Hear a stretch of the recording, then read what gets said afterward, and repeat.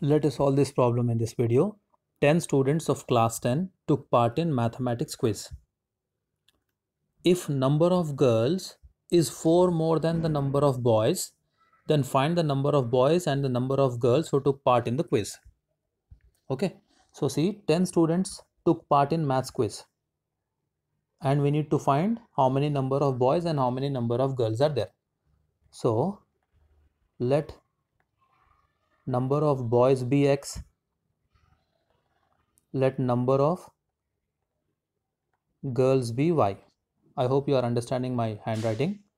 Now, it is given that 10 students took part. That means if we add x plus y, that is number of boys plus number of girls, is equal to 10. So we got the first equation very easily, right? X plus y is equal to 10. This is our first equation. Okay. And it is also given that the number of girls is 4 more than the number of boys. Let us write that sentence. Number of girls is 4 more than number of boys.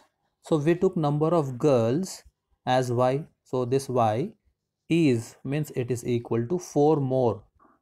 4 more means plus 4. Then the number of boys. We took number of boys as x. So y is equal to x plus 4 is the second equation. We need to simplify these two equations to find the value of x and y. So the first equation is x plus y is equal to 10, and the second equation is x is equal to y plus 4. Okay. Now, what is the value of y from the second equation? It is x plus 4. Okay, let us substitute this value of y in this equation.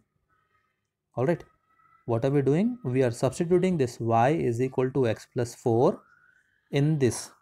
So we have x plus y. Y is equal to how much? X plus 4 equal to 10. So x and x is how much? 2x. Okay, is equal to, let us send this 4 on the other side, it will become minus. So 10 minus 4 is 6.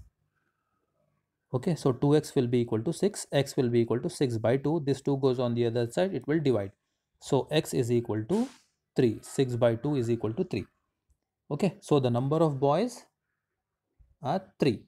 Okay, now let us find the value of y. Let us substitute x is equal to 3 in this equation. Substitute x is equal to 3 in y is equal to x plus 4.